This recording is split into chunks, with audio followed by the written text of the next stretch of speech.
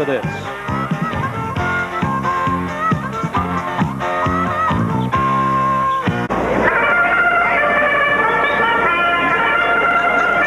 Welcome back to Lexington and the Red Mile, and with me the general manager of the Red Mile, Curt Greene. Curt, the filly, she did it today. She outtrotted the colts and winning in Fancy Crown, and now we have the Breeders' Crown coming up again. How do you see this shaping up, because we had two different heats the first time? Yeah, Kenny, the pace of both races was very different. In the first heat, they went down to the half in 57-2, and the back half was in a minute.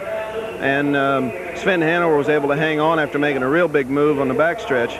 Then in the next trip, they went pretty soft fractions. The first half in 59 seconds. Workaholic again made the move on the backstretch to take the lead and was strong in the lane. The pace of the races is so different, it's difficult to tell how the final might shape up. Do you think Bone Sport was really tested in that first race? I mean, he had a relaxed race.